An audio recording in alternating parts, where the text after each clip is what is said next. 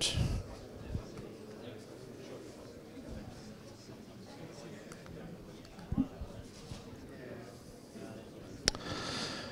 Right, good morning everybody. Thank you very much for improving the 60 gig wireless kit and improving the range. We had a customer contact us only about a week or two ago, and he was saying, I've put a pair of wireless wired dishes up, and I'm now worried about them working or not at 900 meters. These are the dishes that can already be quoted at 1.5 kilometers, and he's worried about 900 meters. And now we're looking at about 4K, so that's cool. He doesn't need to worry, which is what I told him. So, who am I? Started off being trained in the 1970s, dealing with very, very high-powered radios for the merchant navy at a training college down in Kent called Greenhithe, at a village called Greenhithe. It's now gone, but it was a big training college down there, and I learned everything about electronics and RF, and did my HND down there, and was ready to go to sea. So this was the late 1970s. There was a massive worldwide oil crisis going on at the time, and I couldn't get a ship for love nor money. Nobody wanted me, and they basically said, well, there's a queue of about 100 officers. Once we've worked through the other 99 that are in front of you, then you can have a ship, and you can get on board, and you can start your career in the Navy. That never happened.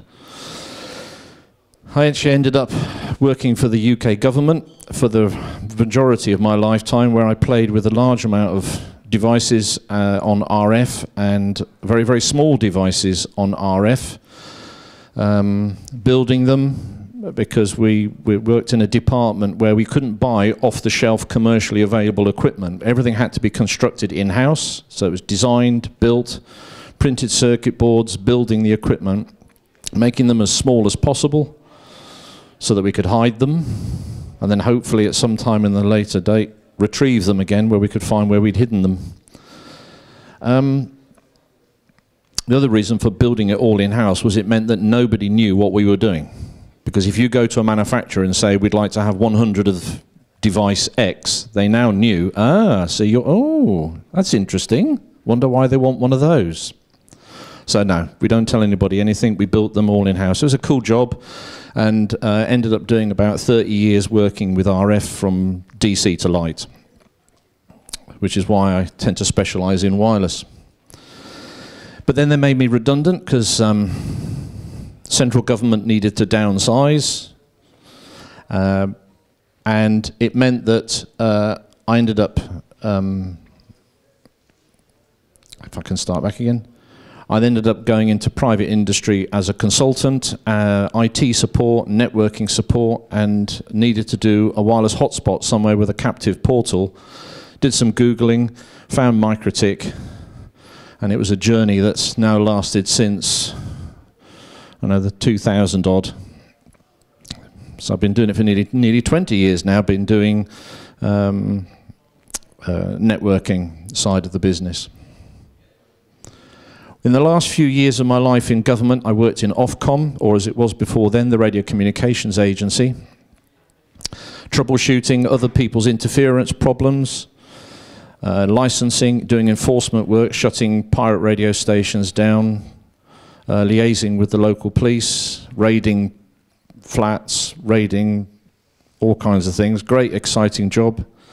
But then they say I got made redundant and don't do that anymore. But basically, my entire life has been dealing with RF, and now mostly with MikroTik. Became a consultant in 2008, became a trainer in 2009, and then joined Lin ITX. And we are now the UK's largest MikroTik master distributor and a value-added distributor. We've got about 7 employees with various numbers of MikroTik certifications, which I have trained in-house. Why not? It's free. So we've got quite a few consultants that are in the company as well. MikroTik lists the distributors on their website in order of sale volume. So we're at number 1. But we're not just a master distributor. We're actually also a training centre. We have a dedicated training room, and there may be some of you in there. Yeah, I think I'm in there. I know all of you. All of you. We've got 2 certified trainers in-house. We do train in other manufacturers' equipment as well, but mostly MikroTik. We're not just a box shifter. We do training as well as distributing of product. We're also a founding member of the week-long MikroTik training boot camp at MikroTik's own in-house Router OS training center, a dedicated building, renovated and constructed to be designed as a training center for MikroTik themselves, for their own staff, for in-house training, but they hire it out to muggins like me who keep going over to Riga. I love the place. It's a fantastic city. It's really cheap to get there. If you go with the likes of Brian Air or Sleazy Jet, it's very, very low cost to get there. The hotel is a 4-star hotel just round the corner from the training center. You can see there, for the amount of costs that you're looking at for a week's training, because you're going to be doing 100% training. There's no fun involved, okay? Hard work, you're going to say to your managers and your bosses. You're going to knuckle down and do your training courses in Riga. But you actually works out roughly the same cost as going to the other end of the country and staying in a hotel at the other end of the UK. And all the railway, anyone who's bought a railway ticket in the last couple of years knows exactly how expensive it is to go somewhere by rail. So for the same sort of price, you can actually enjoy, I'm sorry, not enjoy, I mean work really hard at the MikroTik Training Center in Riga, Latvia. We do 2 a year, 1 in the summer, 1 in the winter. Yes, it does get cold in the winter, wrap up warm, but it's still fun. Lots of snow. This is the last photograph that we did of our summer one that we did in earlier this year. We had a lot of fun. I mean, we all work very, very hard. But we're not just a box shifter. We don't just do training. We're hoping to hear the news that we will have the first UK academy for MikroTik.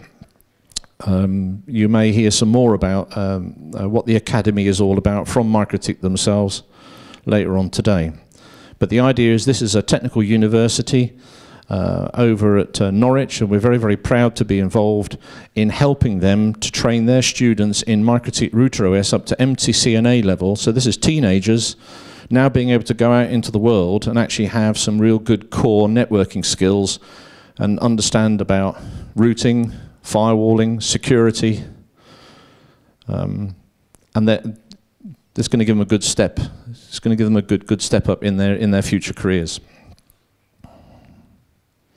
So we get a lot of phone calls from our customers saying this doesn't work. Why? I think it's a bug.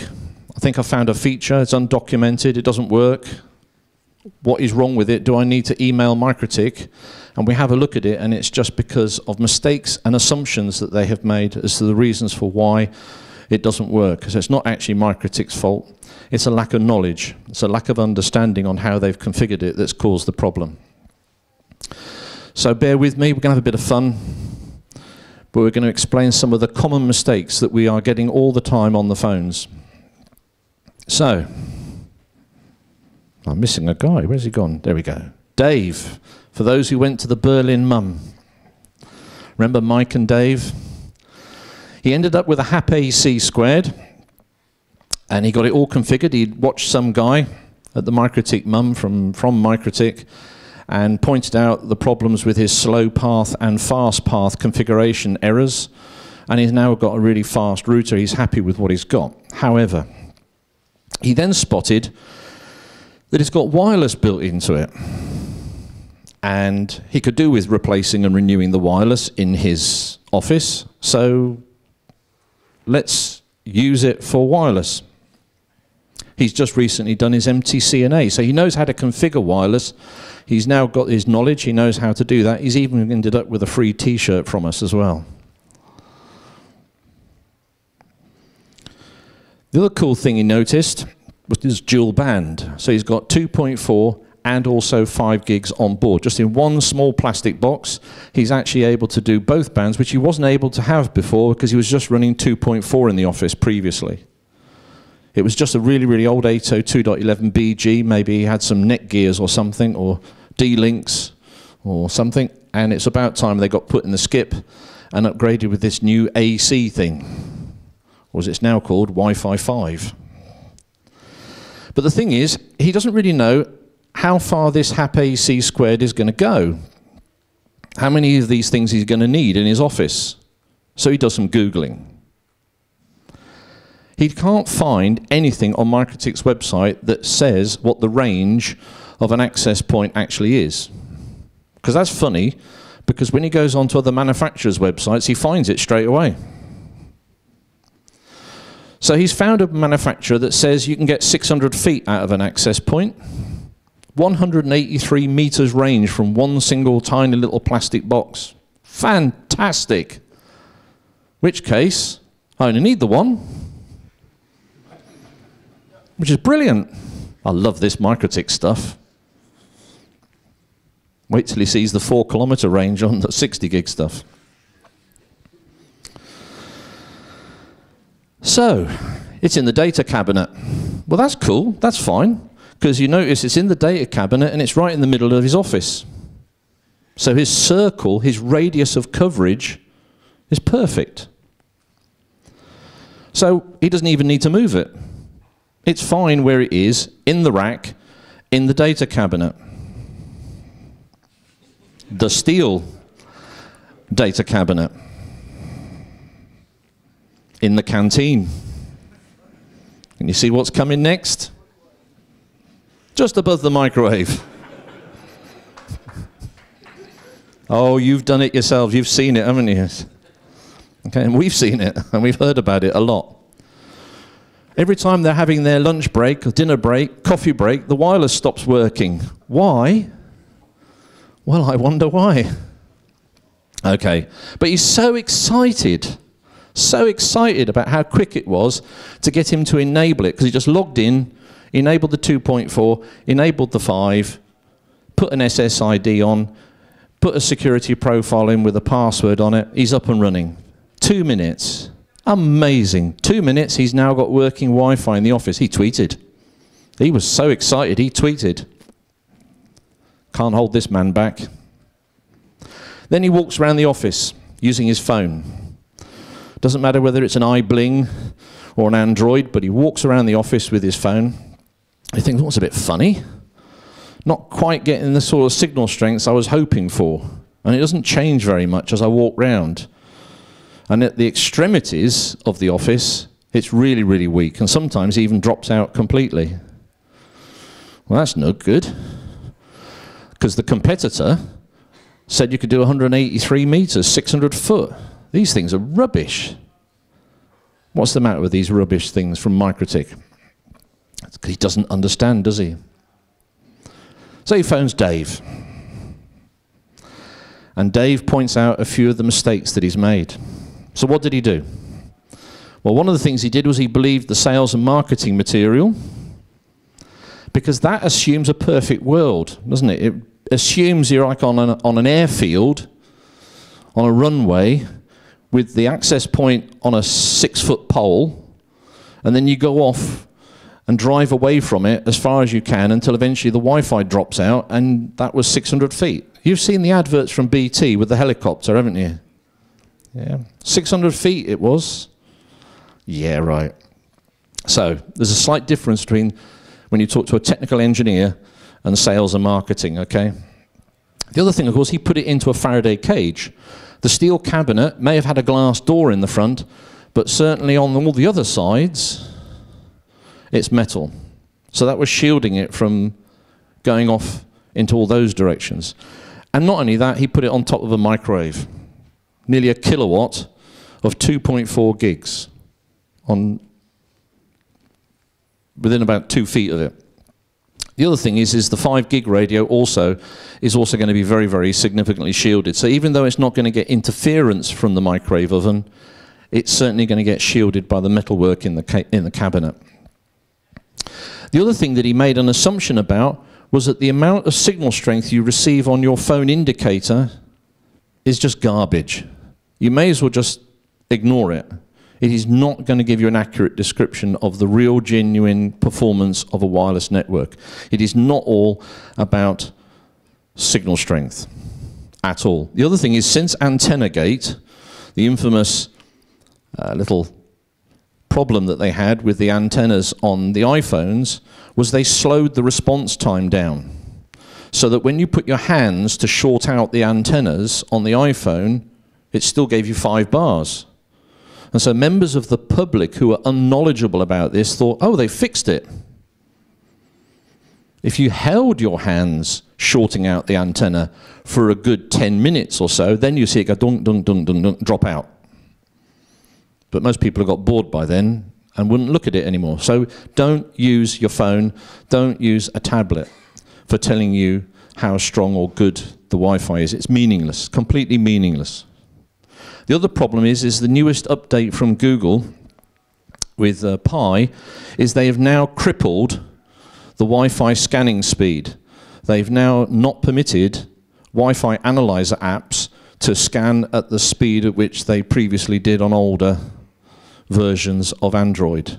So if you download an app onto your Android tablet or onto your Android phone, yes, that will now give you a faster update refresh time, unlike the Apple does. But unfortunately, if you've updated it to Pi, it won't anymore.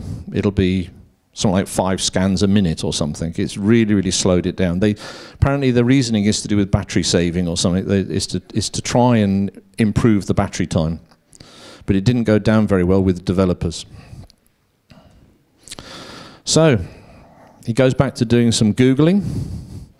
And he's found a website that talks about the fact that there is more than one channel on 2.4 and on 5, and there's a very strong possibility that you're sharing the same channel as someone else next door to you. That must be it. I'm on the wrong channel. There are 13 channels he's read in Europe on 2.4, and there's about 19 of them, depends on exactly which country you're in Europe, on 5 gigs. I'm going to put the access point onto every single channel, and I'm going to test with my phone again. You can feel the swirling hole he's drowning himself in, can't you? The trouble is, when he goes into the MikroTik scan list, he thinks, well, that's funny. I haven't got 13 channels on 2.4. I've only got 7. That's weird. Must be a bug. Can't be me. It must be a bug. So he chooses each of the 7 channels in turn, walks around the site, does some speed testing now. Doesn't make any difference, it's still rubbish. Wish I'd never bought MikroTik now, he's starting to think. Unless he's actually standing right outside the data cabinet, and then it's not so bad. He's actually starting to get some reasonable speeds if he's within a few meters of it. And here's his config. It's the standard, out-of-the-box, default MikroTik configuration. Anyone spot the mistake on 2.4?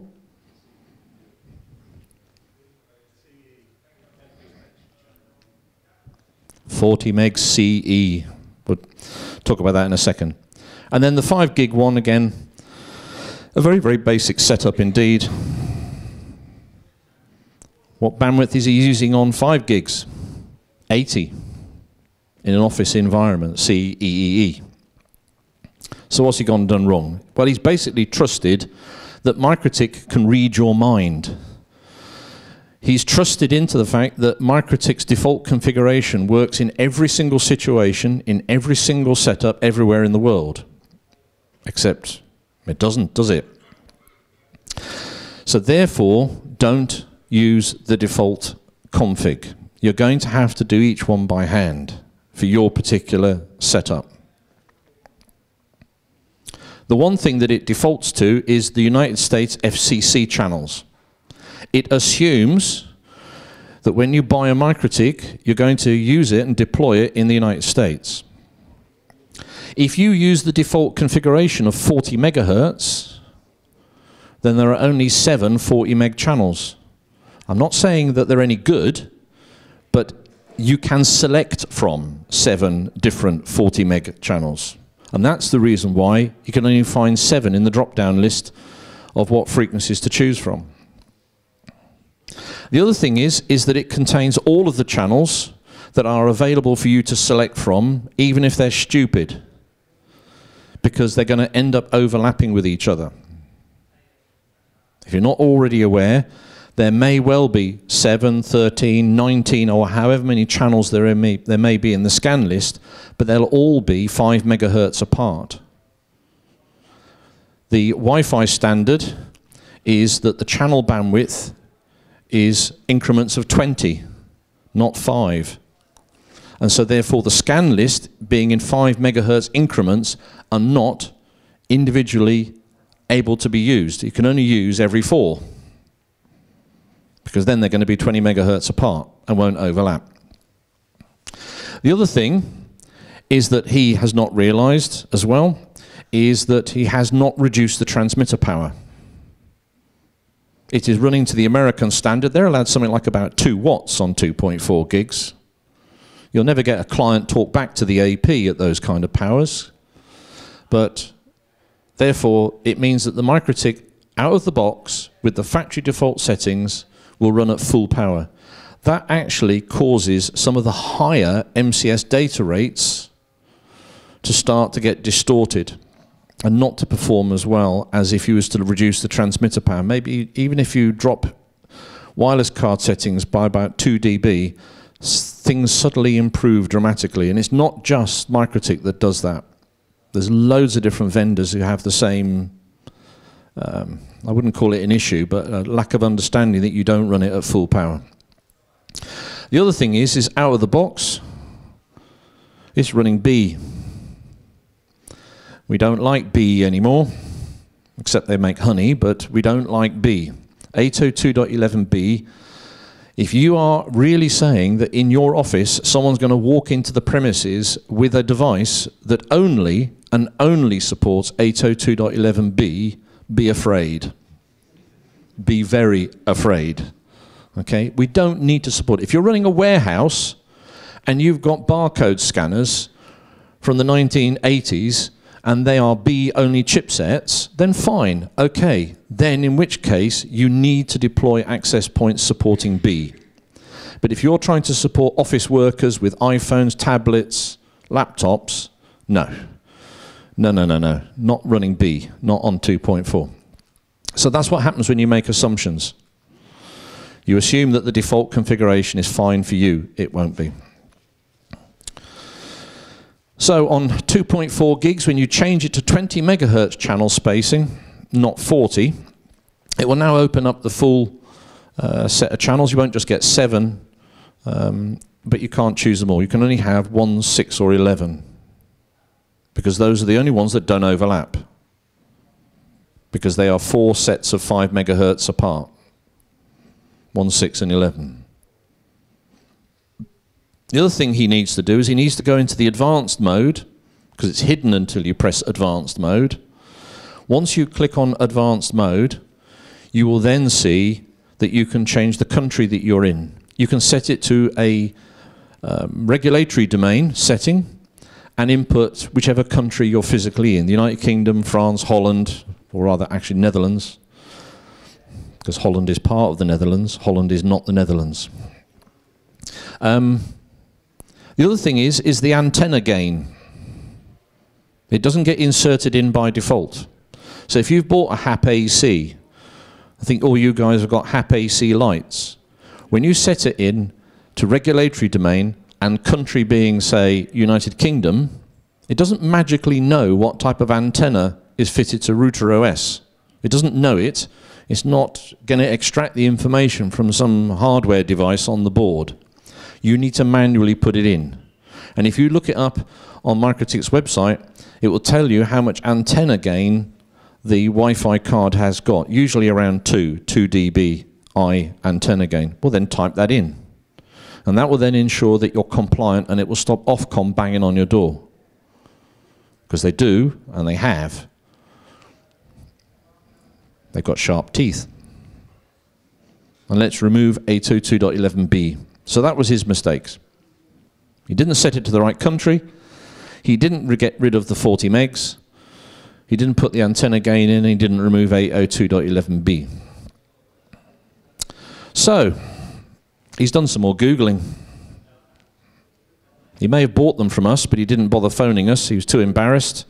So he's done some more Googling. And he actually found that just one single access point is going to end up being blocked by the walls of the office. And that explains why the signal's so rubbish. Right. The walls are blocking it. In which case, he decides, having read a blog about how to deploy access points successfully, it said you need one access point for every single room in the building, preferably mounted in the middle. Very nice for us. He puts in an order for 12 access points and deploys them, one in every single room. He then tries to put each one of those onto non-overlapping channels and finds, of course, that when you go round the building with just 1.6.11, 1.6.11, 1.6.11 round the room, you're still going to have some of them see each other. But he doesn't realize that really fully because he's thinking, oh, the walls will shield it, it'll be fine.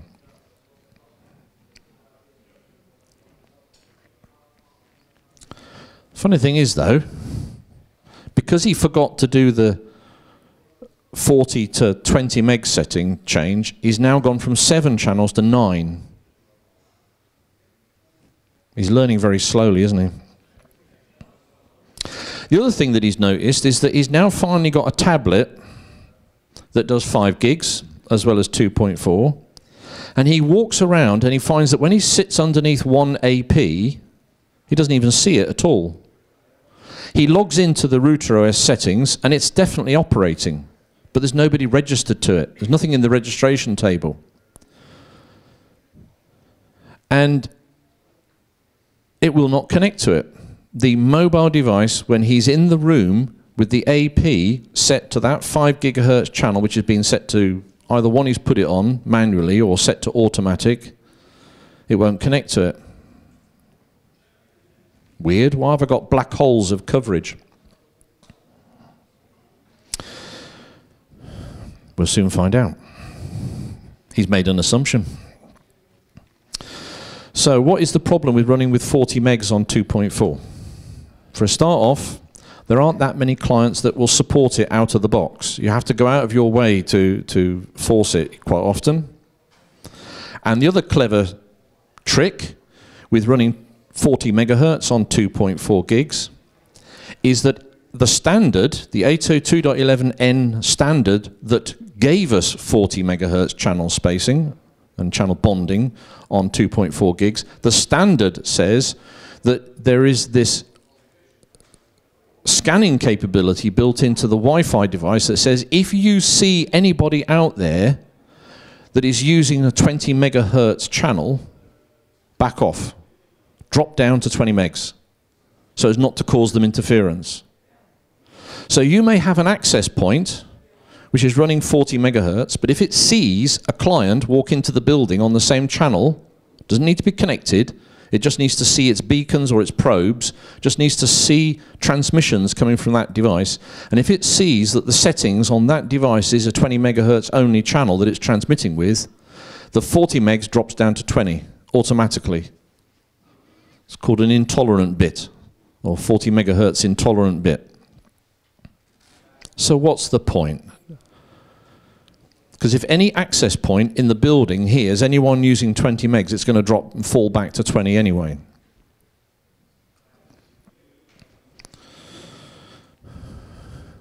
So we've got the black holes problem still.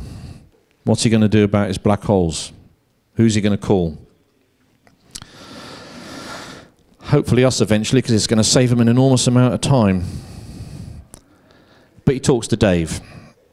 And Mike gets advice from Dave, and he says, all your problems are solved if you put in the country, put in regulatory domain, put in that you don't want B, so you just select G and N only, put in the antenna gain, put in just the 3 frequencies that are available on 2.4. You may as well enable WMM quality of service support and turn off that vulnerability with WPS as well whilst you're at it. Very, very similar setup on 5 gigs as well. Antenna gain of 2. Just leave the frequency on automatic. There's loads of channels on 5 gigs. Just let it select any one that it wants. Now this is the reason why we have a black hole. This is the reason why we have lack of coverage on 5 gigs. Is because of that setting there. Not every client has been certified to operate on all of the 5 gigahertz radio channels. There are a large number of Google devices or Android devices that do not support what is called in the UK band B. They support band A and band C because they're the American Wi-Fi channels, but they don't support the radar DFS channels on band B. And if they don't support them, they won't listen for them, they won't connect to them, they won't see them. And that's why when he walked into a room with his mobile device and that AP had been set to automatic, it had decided that there was a nice, clear, unused, vacant channel on, say, 5600, which is a DFS channel, and he walked in there with a device that can't even see it. Black hole.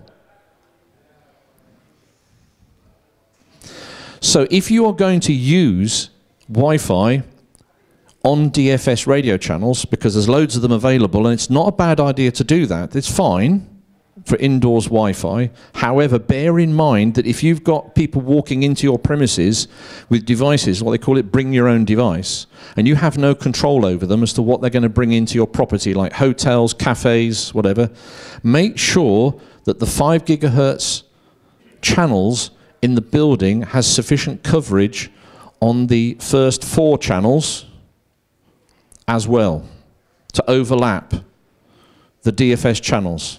It sounds wasteful, but if you don't, you're going to have clients drop off your network because they walk into a black hole. Whereas if in that location you have enough crossover from another AP, perhaps in the room next door, that is on, say, 5180, which is one of the first 4 channels on 5 gigs, she'll stay connected to the AP next door. It will never even see the AP in this room, say, but at least you've still got connectivity because you've thought ahead that you need to provide coverage for those devices that don't support the DFS channels. Dave gives up at this point and says, you need to speak to a consultant. So he talks to us.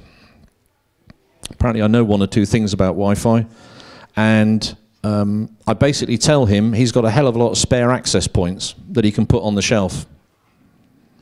Now, we do not have a very high failure rate with MikroTik devices. I think we find that they're one of the lowest in the industry. The actual quantity of RMAs that we get due to dead-on-arrival products, products that actually been plugged in and failed to function because of an electronics fault, is near 0. We do, however, find a very high failure rate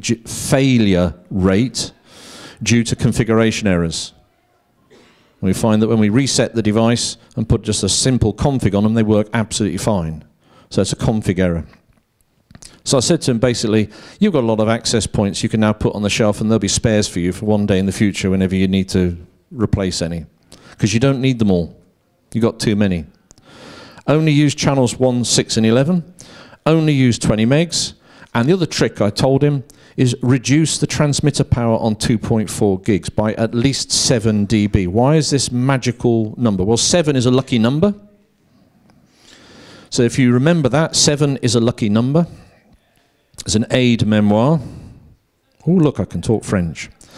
And that 7 dB is the approximate difference in loss of a Wi-Fi signal on 2.4 versus 5.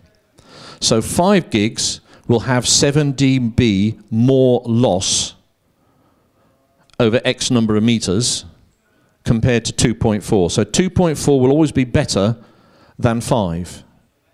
The danger of 2.4 being transmitted with the same power as 5 is that that means the client will receive a 2.4 signal from the same AP with the same antenna type from the same distance away he will receive 2.4 stronger than 5. I can hear alarm bells ringing. And it's not the fire alarm this time, right? Not yet. So 2.4 gigs is going to come through the majority of the time stronger than 5 gigs. So what's your client device going to do? It's going to go, oh, I'll have that. I'll connect to the 2.4. No. What we actually want to do is we want to push the clients onto 5 because there's less interference and there's going to be a better, higher throughput as a result. So we actually need to discourage the client from connecting to 2.4 by dropping the power on 2.4 to in turn then make the client, if you chose exactly 7, it would see it at roughly the same level. So you need to be a little bit more than that if you want to really, really discourage a client from connecting to 2.4. The other thing is, yeah, that's what I was saying, 2.4. Turn 802.11b off. We don't need that anymore. So why has 5 gigs got 40 or 80 megahertz? Well, by default, MikroTik puts it on 80 for use in the home. If you're going to use a MikroTik router in the home, 5 gigs, Wi-Fi, 80 megahertz, fine. I won't have any complaints about that. However, if you've got 80 megahertz, you are going to have 4 times the channels operating compared to 20 megahertz. You know, 20, 40, 80, you've now got much more spectrum being consumed. If you do that in the enterprise, office, and business sector, you're going to run out of radio channels very, very fast. You're going to come back to what it's like on 2.4, where you've only got 3 channels. So you started off with 19, and if you deploy your office network with 80 megahertz, you're only going to have about 3 or 4 channels available that you can deploy in the building. Also, if you are using 80 megahertz, you're going to pick up more interference. You're going to pick up more noise. You're opening the door wider open, you're going to get more stuff coming in. And that means more collisions. That means more dropping of the data rate to slow down to make the link still connect. Because Wi-Fi is designed to go as slow as possible to make it work. It goes as slow as possible to make it work. It will only go faster if conditions are really great. And in an office enterprise environment, 80 megs will never be great. So don't do it. So you could possibly get away with 40.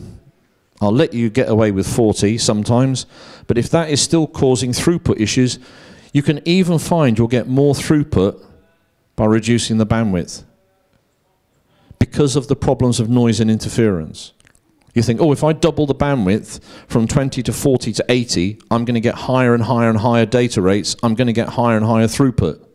In actual fact, the opposite can happen. You can actually end up with slower and slower throughput. Make sure you provide coverage from Ofcom Band A or UNNI 1 channels so as to overlap those areas where you're using the Uni 2 or Uni 3 space. The other problem is if you're going to be using the DFS channels, what's going to happen when an access point picks up a radar pulse? It goes off the air, which now means you've lost the AP in that room. We have a black hole. But this time, the black hole is not because of the client not seeing the AP, it's because the AP has gone off the air, because it believes it's picked up a radar transmission and has dropped itself off the spectrum. So that's another reason why you need to make sure you provide coverage from some of the other access points nearby on the first 4 channels in Uni 1 or Ofcom Band A. The other problem is Ofcom with a fanfare, and I'm not knocking Ofcom in any way at all. In fact, as an ex-employee, I have a contract which still exists, which says I'm not allowed to. But Ofcom announced with a big fanfare that they'd expanded the amount of frequencies available for Wi-Fi up into the 5.7, 5.8 gigahertz, what was called Band C block of spectrum. Fantastic, great. So now you've got even more channels to choose from to build your office enterprise Wi-Fi system. However, I haven't found any clients that reliably support it. So I know you have to build it and we wait for them to come. But if you end up deploying APs on these new frequencies, on the 5.7, 5.8 gig part of the band, you're not going to get many people connect to those APs. So feel free to build it and wait for them to come, but you may be waiting a long time. Or, if you are going to deploy stuff in band C, make sure you've got some other APs nearby on band A to cover them for when no one connects to them. So, I've told him to turn off all of the other APs. He's only got a limited number of APs running on 2.4, so I told him to turn the 2.4 gigs off completely on half of them. I'm using channels 1, 6, and 11, which is 2412, 2437, and 2462. 20 megahertz channels. And forget the one in the canteen completely. Pointless. Just let that one be a router and leave it as a router and don't have any Wi-Fi on it at all. 5 gigs, yes, okay, you can have it in every single room if you want. But you can keep the power down now because you don't need to cover more than one room. You can turn the 5 gig power down so that the devices roam a little bit better and don't end up becoming sticky clients. Heard of this expression, a sticky client? A client stays connected to an access point, and it is up to the client to decide when to roam. There is very little that you can do to make a client roam. You can kick them off the access point, but they could very, very easily reconnect back from whence you've just kicked them from. It is down to the client, and it's up to the client to decide where it will connect to.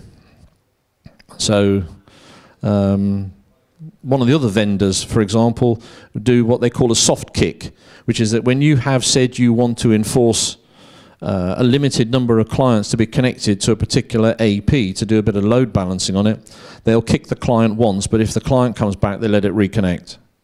So even though you may have set a hard limit at, say, 10 clients maximum, you may find you've got 12 or 13 clients connected to it. Wow, that was loud. So, how to stop a client from being sticky is very, very difficult, but the one thing you can do is, because it's down to the client's software to decide when to go, when to scan, when to move to somewhere else, reduce the signal strength on every AP. Still make sure that every AP has enough RF signal strength in each area to do the coverage in that room or in that location. But when the client moves away from the AP, the signal drops off very quickly. So you use the room, the walls, the building to your advantage. Use the attenuative properties of the building to enforce your rules of when they need to drop off the AP. So when they walk out of the room and go out the door and go around the corner and go into another room somewhere else, you're hoping that the signal that they are currently connected to weakens very quickly, forcing the client to rescan and find a brand new AP to connect to, which is strong enough for it to work with. And one of the ways you can do that is also by by raising the basic rate. By default, the basic rate is 6 megabits per second on, say, 5 gigs. And at 6 megabits, if you lift it to 12 megabits or even 24, what happens is that the client will get kicked much sooner, or will kick itself off your network much sooner. Do this carefully. Test it. If you're going to be running more than 2 access points, I would recommend it to the guy that what he should do is just run Capsman, because by using Capsman, you then have one single system, one single setup, and if you make a change in that one single location on Capsman, it will propagate to all of the access points on the network. And within seconds, you've got the whole lot all configured the same. Significantly reduces the amount of time it takes you to configure the network. It's very, very simple to set up Capsman, even if I did design a one-day training course for it. The other thing to bear in mind is, if you are deploying Capsman, is that you can press the button on a cap to put it into caps mode so that it will auto-join your capsman really easily, but you haven't actually done anything about the security of the wireless access point. If you don't want people to gain access to the wireless access points, you need to put some security on it, don't you? Because otherwise someone could log into it with, say, Mac Telnet or Mac Winbox, and it's hackaday time. So don't do it. Don't forget to go back, once you've got it configured, put security on it.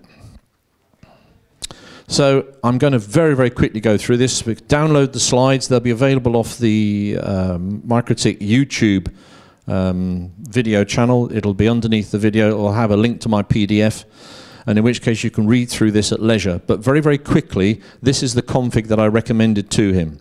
So that's a typical channel configuration.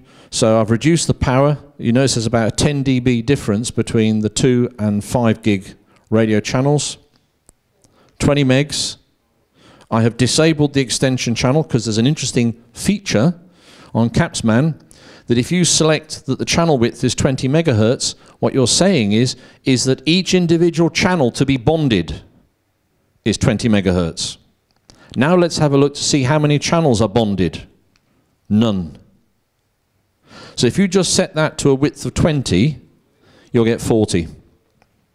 Because you haven't configured in Capsman what kind of bonding you want to perform. And in this case, I don't want any.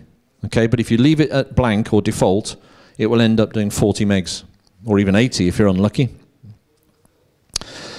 Create a data rate profile which does not have B in it. So I've removed all the B data rates. So there's an example for 2.4, which only supports the G and N data rates. We don't need to provide any support for WPA TKIP or any of the other older encryption types. We only need to support WPA2 AES. So there's no need to do WPA and WPA2, just do 2 with AES. Disable this latest PMKID caching feature, this hackable parameter of Wi-Fi that allows you to get your foot in the door. Well, you can disable that, which is just recent new vulnerability that's been published. Turn that off. The other thing is that group key update. It doesn't have a value by default. It is the group key. There are 2 encryption keys for every connection. So when your laptop, your phone, whatever is connected with WPA2 encryption, there are actually 2 encryption keys configured. You may only put the one password in this case today, MikroTik, but it actually, on initial connection for the first time with the access point, negotiates 2 unique encryption keys with you. You get an encryption key for your data, for your user data, for you going onto the web, getting your emails. But then there is another encryption key which is used for broadcast and multicast traffic, because that is an encryption key that's needed to be shared by everybody. Because if it's a broadcast packet, that is not sent to each individual client device. It's a broadcast packet. And so the AP transmits that broadcast packet with a commonly known, shared, everyone has the same one, encryption key. We need to change that frequently because that's another vulnerability that someone could monitor those broadcast packets transmitted with that single key that never changes. So let's change it a bit more often. So I set it to 1 hour. Hopefully there won't be many broadcast packets. There won't be too many for you to be able to store, but even if you stored 1 hour's worth, there should not be enough to be able to decode what the key is. We set up, say, a data path setting, put it onto a bridge on the Capsman controller. That brings all of the connections back to the Capsman router through its own tunnel. But bear in mind that the user's traffic itself is not encrypted in that tunnel. It's a layer 2 tunnel going back to Capsman. So if your Capsman is in the cloud, if your Capsman controller is a public IP address, then bear in mind that all of your customers' Wi-Fi traffic is all going over the internet unencrypted. put it up a IPsec tunnel or something. We set up the country for the configuration. We refer to the data path I've configured before. We choose the data rates that I've defined, which only does the G and N data rates. Really simple. Similar thing for 5 gigs as 2.4, very similar config. But of course we don't need to disable the B rates on 5 gigs. We have a provisioning rule, which means that if the radio supports G mode, I know that's got to be a radio interface that is 2.4. So therefore, apply the 2.4 gig configuration profile. If it supports AC, then it's got to be a new 5 gig card. So in which case, apply the 5 gig profile. So you can have 2 provisioning rules, one beneath each other, and you'll then be able to provision automatically your CAPS interfaces in CAPSMAN, so all the 2.4s will have no B modes, and all of the 5 gig cards will all have the full rates. And then all you then have to do is enable CAPSMAN Manager Server mode, switch that on, and tell it to listen to one of the interfaces of where all your CAPs come back to. You are running on a CAPSMAN-based system here today. We had a slight problem first thing in the morning. First of all, there was a problem with the hotel internet connection, that we got given an IP address by the hotel router, but we couldn't get any internet activity out through their router. So that took a while to fix that. And then I made the biggest mistake that I must be... Nearly 10 years I have been training students consistently, do not upgrade to the latest beta. It's my own fault.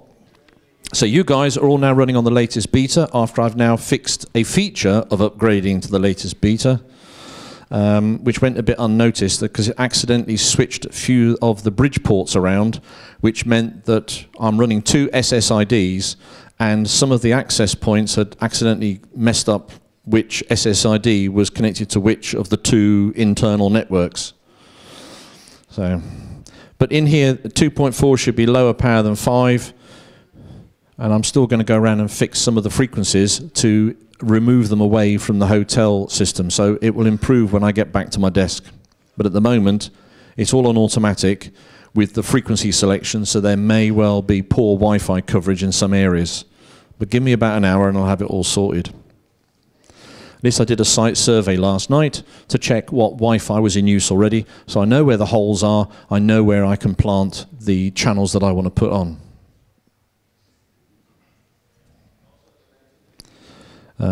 The other thing that you can never beat is having good backhaul. You can design the Wi-Fi as well as you like, but if you don't have a high enough backhaul speed connection into your Wi-Fi network, it will be the pits. So, if you find that the Wi-Fi works today, come up to the Lin ITX stand next door and congratulate me. Make me feel good. If on the other hand it does not work very well, make me feel bad and tell me about it. I've got thick skin.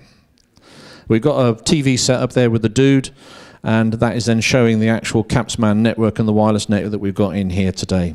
So, thank you very much.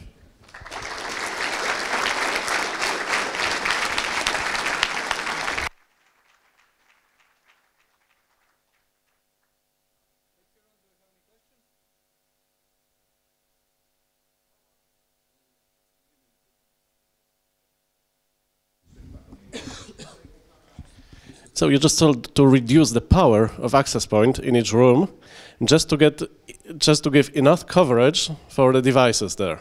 How you define enough coverage or good coverage in terms of signal like -75 dBm, or you do throughput test? Okay, this is a piece of string.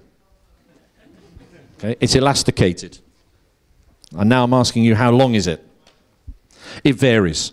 Okay, it depends.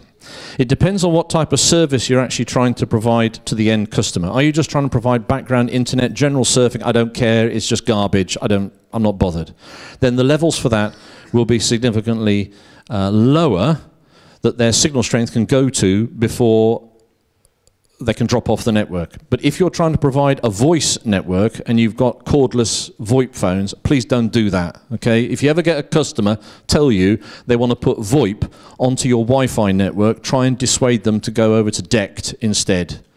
Okay, 9 times out of 10, DECT will be far superior for voice over IP phones over a wireless network, which is on dedicated spectrum, using fast roaming protocols, and it works really, really well. It's a really old system now, but it's a fantastic protocol that works really effectively well. So use DECT. But the levels will depend upon the client's requirements. Neg 70 isn't a bad signal level to go for the client, and to say anything that's below Neg 70 that a client is connecting to, anything less than that needs to be considered to be beyond the range of the AP. And therefore that client, wherever they're standing, there needs to be some provision for them with another AP in their vicinity. Yeah, you can go down to sort of Neg 80 or Neg 85, you know, if you want to do in the home, and you don't care about your kid's laptop in the bedroom having a really rubbish Wi-Fi signal. So it's a bit, depending whether you're in a hospital, educational, office, home, what signal levels you go for. It doesn't really fully answer your question, but I think you get the idea that it's... Yeah, but you probably have some experience with setting those. Like, what do you usually, like, usually for office, let's say. About Neg 75-ish. In that area. Because it depends on the client. The one problem that we have is the client device is the weakest link in our system. You can design the most wonderful Wi-Fi system in the world, and the mistake that you can make is walking around to do a survey afterwards with your laptop. Are they going to use your laptop? No. They're going to use their laptop, which their IT department may have purchased, which may not have the right drivers. They may be broken configuration on the mobile devices. There may be really old software, might be very, very sticky and refuse to disconnect from an AP even though they've gone long way down the corridor and should really be connecting somewhere else. You have no control over the mobile devices. You don't really have much control over the signal levels either. It's only in a very, very tightly controlled environment, like if you're deploying Wi-Fi into a hospital, where you are now going to say, not only will we be supplying the APs, but we're going to be talking to you and using your devices to do the survey with, and we've now proven with your devices that the Wi-Fi works really well with your devices. You can then walk off the site happy. But the minute someone brings a new device in, of a new model, a new type, a new software version, your config is... could easily be broken again. You know, the Wi-Fi could not be functioning as well again. You'll learn to hate Wi-Fi as much as I do. Anyone with another question? In which case I'll go back to my table and fix the Wi-Fi. Thank you, everybody. Thank you. Thank you. Thank you, Ron.